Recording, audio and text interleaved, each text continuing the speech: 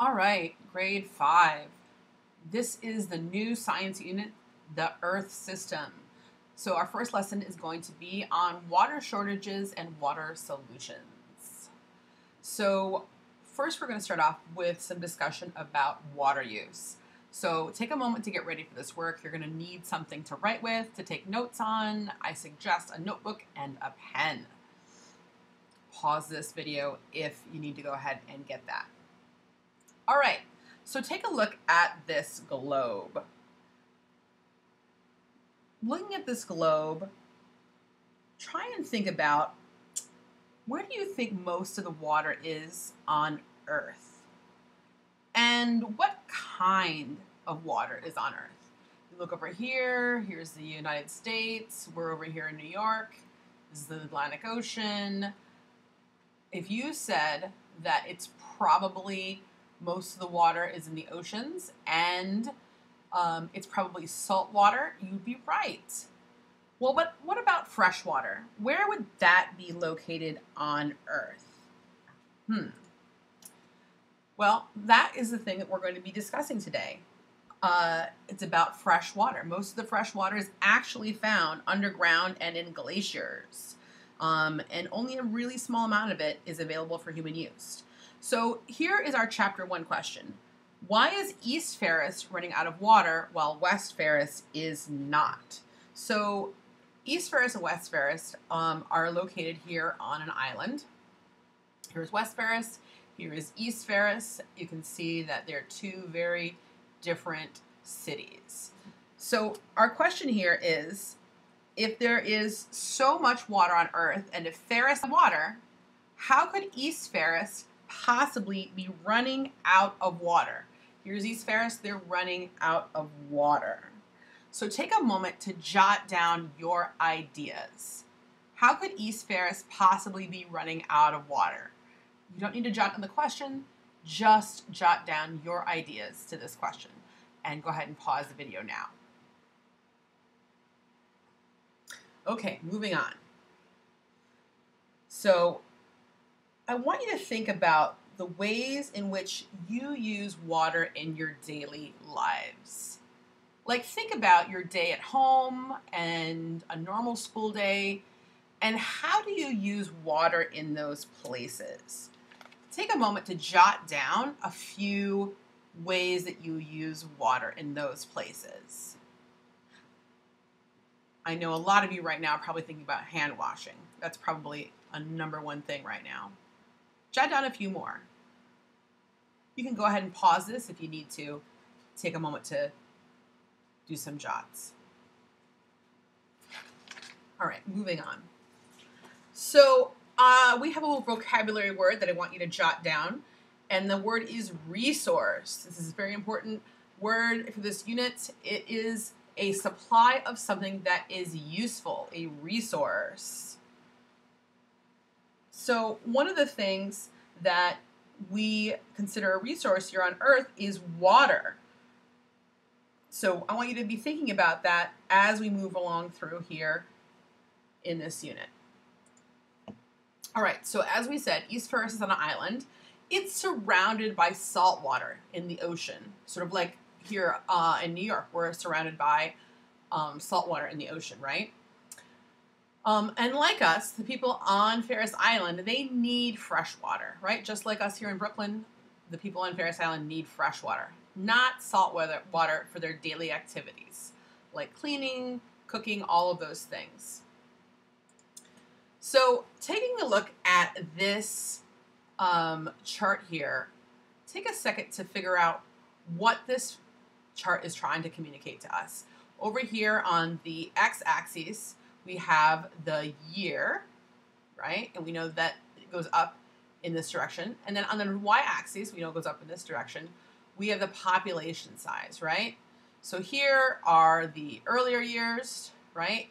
And you see that the population size was smaller. And then as the years progressed to the current year, it's gotten later in the years, and then over here, the population size has increased. So the mayor of East Ferris has provided this data about the population. So what is it that you are noticing here? Take a second to jot it down. I'll wait. You can pause.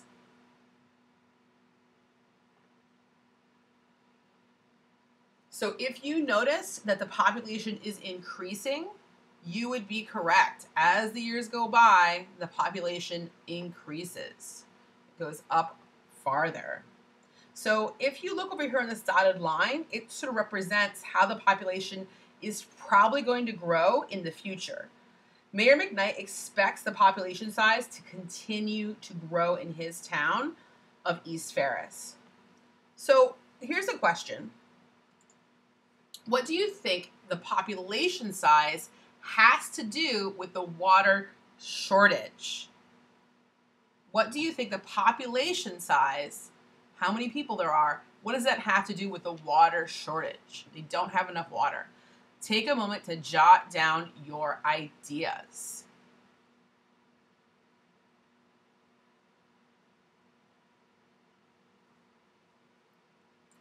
All right, so I know some of you had some ideas around that, but what we're going to be doing today is investigating this question. How can people affect how much fresh water is available?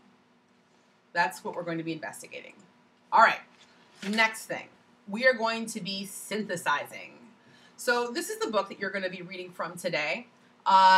This book is about what causes water shortages around the world and some ways that people deal with those water shortages. This is water shortages and water solutions. And if you take a look here on the cover, I can already kind of tell you something about this. It looks like a boat. It's rusted out, but what do you notice over here? I'm seeing this looks like, I don't know, like a desert or a beach. What would a boat be doing there? I would bet you anything that at one time, if we're talking about water solutions, water shortages, I bet you there was water and it's kind of gone away. So I'm kind of wondering how the people who own this boat are kind of dealing with these water shortages. What are the solutions that they found to this problem?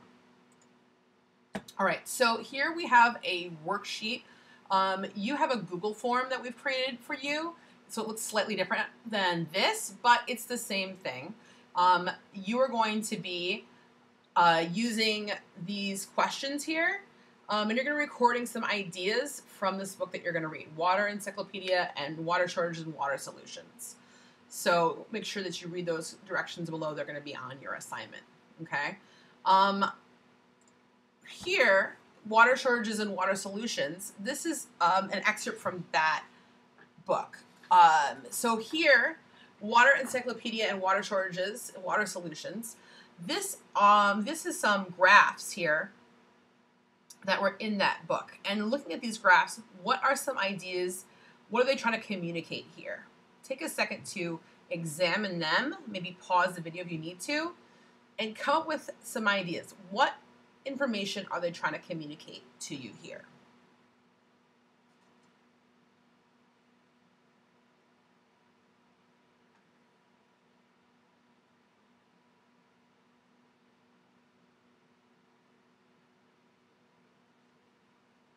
All right, so when you go to write about these ideas, I want to make sure that you're recording some big ideas and not some small details.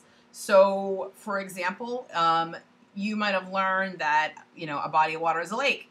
And that's just like a small detail about one kind of body of water. It's not really what's important about water on Earth.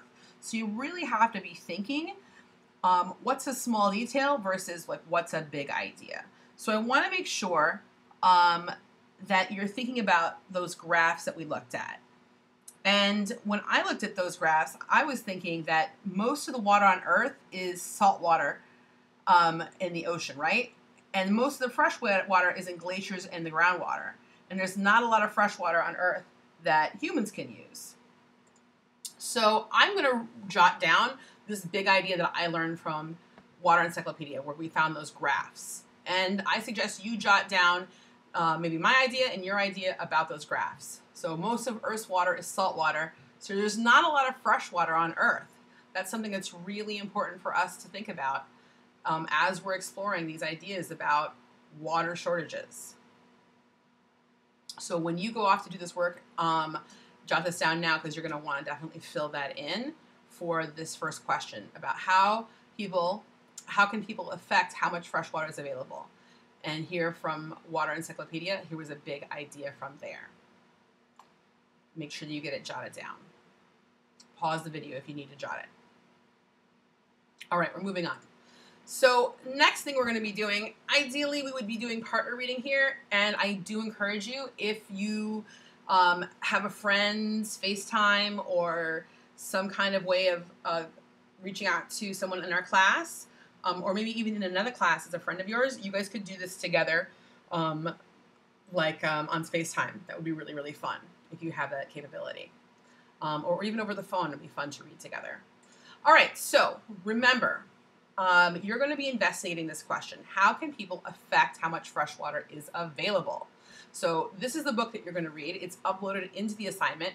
So just take a few minutes. We're going to look through this book and get ourselves oriented, right?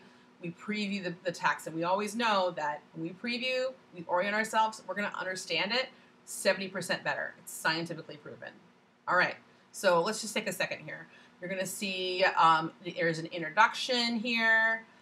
I see a caption. It's talking about this is a reservoir. It collects fresh water for people to use. The water is very low because of drought. That's a content vocabulary word you want to pay attention to.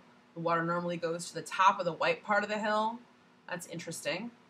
And so I'm seeing some bold words. Resource, that's our vocabulary word again, right? Those things that people are able to use. Drought, that's the word that we saw in bold. I thought that might be a content vocabulary word, sure enough. And then here we go, solutions, right?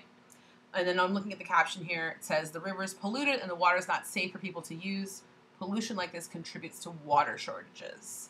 So if I'm thinking about what this text is going to be about, I think the first sentence kind of gives me a big idea. And it's going to be what the book is going to tell me about. This one here, it says, overuse, pollution, and drought are three major causes of water shortages. So this text is probably going to tell me about the major causes of water shortages. And it relates to our question of how people can affect how much water is available. If I think about overuse, that's people probably overusing it. Pollution, definitely it's people that pollute. And it comes to drought, I'm not sure how people are connected to that, but I'm kind of interested to find out. All right, so definitely make sure that you jot down that idea in your on your sheet when you go to fill that out. So jot this in your notebook now or on your notes because you're going to need to fill it in later. Overuse, pollution, and drought are three major causes of water shortages. That's a big idea from this text. All right, moving on to the next thing. Now at this point in the video, you can pause and go and read the rest of the book. It's only a few pages, but if you have the opportunity, like I said, discuss and record any other big ideas from the book that you think are going to help you with our investigation question. Okay? All right, moving on. Hopefully you had a chance to go through and read the text, water shortages and water solutions. If you didn't, pause now and go and do that because you can't move on unless you've done that. All right, you've read, you've had a chance to think about these texts and these big ideas. So just take a second to recall what were the big ideas you discussed and recorded as you read the water shortages and water solutions. Okay? Once you've done that, based on what you learned from the two books, what are your new understandings? What do you now maybe have a question or maybe an answer to the question that we were thinking about, right? How can people affect how much fresh water is available? Now that you've read, what is that new understanding? And that is where you're going to record that in that section of your sheet. So take a second to jot down what your new understanding is, because you're going to fill it out on this sheet. Now, when I went through here, I thought about this, and one of the things that I was thinking about was that People can maybe overuse and pollute this very small amount of fresh water that we have. So there's even less clean fresh water available. And I got that idea by thinking about what I learned from Water Encyclopedia, that there's not a lot of fresh water available. And then what I learned from water shortages and water solutions, that there is not, that humans are a cause of some of these water shortages, right? Like pollution and overuse, right? And so I'm combining, this is the synthesis part, I'm combining these ideas together to come up with my own idea about that. And so now, thinking about those two ideas together, I have a new understanding that people maybe can overuse or pollute the limited amount of fresh water that we have. And so there's even less clean fresh water available. All right, this is an important vocabulary word. Jot this down in your notes. Synthesize. Synthesize is a word that means to put together multiple pieces of information in order to understand something. So for the work that we just did, we put together this information from Water Encyclopedia about how there's not a lot of fresh water, and then the idea from water shortages and water solutions that humans are overusing or polluting this fresh water. And then we came up with the synthesis, which is like this new understanding, right? People are overusing or polluting this small amount of fresh water. So there's even less clean fresh water available.